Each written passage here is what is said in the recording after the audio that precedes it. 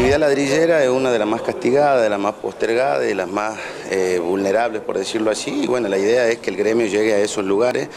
y que estos compañeros que tienen trabajo pero no tienen derecho puedan tener los derechos que realmente tienen todos trabajadores. A nivel nacional se impulsa a través de la UOLRA, de la Unión de Obreros Ladrilleros, que no al trabajo infantil, los únicos privilegiados son los niños. A nivel nacional se trabaja con compañeros de la COPRETI, que son los que están, digamos, en la actividad donde no se puede. Tenemos una contradicción donde hay hornos ladrilleros que cuentan con compatriotas bolivianos, que para ellos es normal trabajo y para nosotros en la Argentina está prohibido, así que erradicar el trabajo infantil en la provincia de Tucumán es el desafío número uno. Lamentablemente es una situación que nosotros como gremios venimos a combatir. Se da la situación del patrón oculto, donde hay gente que arrenda tierra y hace trabajar de una manera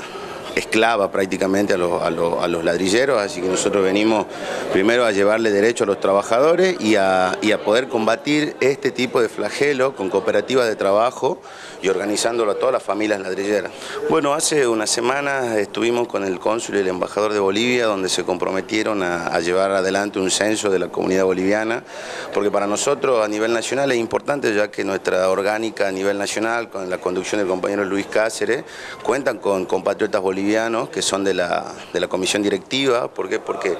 muchas veces son los que trabajan. Este sindicato nuclea tanto a los trabajadores de la economía popular como a trabajadores registrados y a trabajadores de fábricas, donde acá en Tucumán tenemos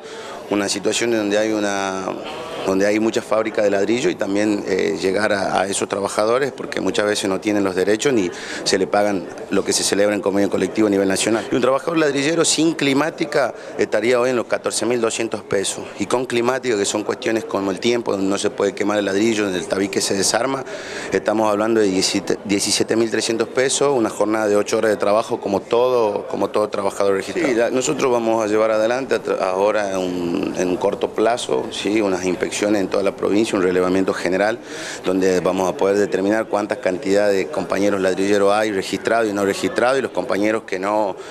actúan, que no están registrados, podrían llegarse a la sede de 24 de septiembre al 900, donde va a funcionar el gremio y la obra social de personas ladrilleras.